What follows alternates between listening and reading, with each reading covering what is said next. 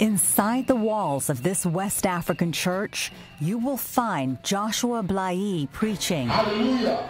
Once known as General Butt Naked for fighting nude. Though I was naked, not only physically, I was also naked morally.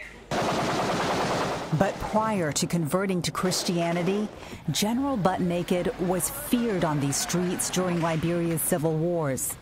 Before each battle, he said he killed children and ate their hearts. We took off the hearts of the children and we wanted to be alive. So there's a pole here that will stretch the child around so that we have access to their ribs and use an axe to rip their back off. A tribal ritual he once believed protected his troops. 14 years of civil war plagued this nation. There were several fighting factions. General Butt Naked's was called Ulamo J. Their original mission was to defend then-President Samuel Doe, their fellow tribesmen. Along the way, General Butt Naked admits to being responsible for some 20,000 deaths. So the fighting here was very tense and was very, very strategic and deadly. Strategy for this former general, he says, included recruiting child soldiers and rape.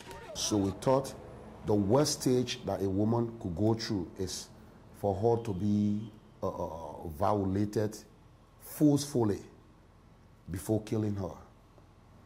And what is that supposed to accomplish? Anger, bitterness. Everybody just bitter because most of the time it is very hard to take the life of another person if you are normal. You can still see bullet holes in one of the buildings where former General Butt Naked fought. But despite the gross crimes against humanity that he himself has admitted to, you won't find his name among a list of former warlords who the Truth and Reconciliation Commission has recommended for prosecution. The reason why, the TRC says, is because in his sorrowful testimony, he was honest. He said, I deserve to be punished for what I did. If that is the decision, I will walk to the court and I will face my fate.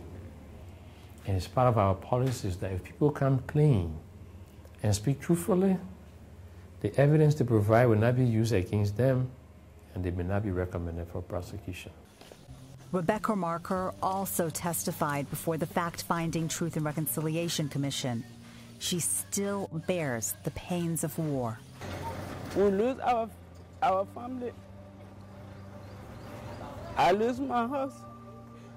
They raped me and no one came to my aid in Liberia yet. Life has not been easy for Rebecca as she struggles to survive in her war-torn house. They took away everything and left the place like that. And while the definition of justice differs among victims, for Rebecca, she says prosecution will not bring peace. Vengeance belongs to God. You understand? I mean, if the people go through investigation, that cannot bring my brother back to life. Years after the fighting, the former general also cries for what he's done. He explains he didn't know right from wrong. When he was a 7-year-old boy, he says his Kron tribe recruited him to be a priest. He says he was taught human sacrifice at 11 years old, long before the civil wars. I was taught the ritual to be doing it, and I started doing it at that age. Joshua says there was no guilt in killing as a child priest or years later as a warlord. That all changed, he says, when he got a message from Jesus during his last battle. A voice spoke from behind me.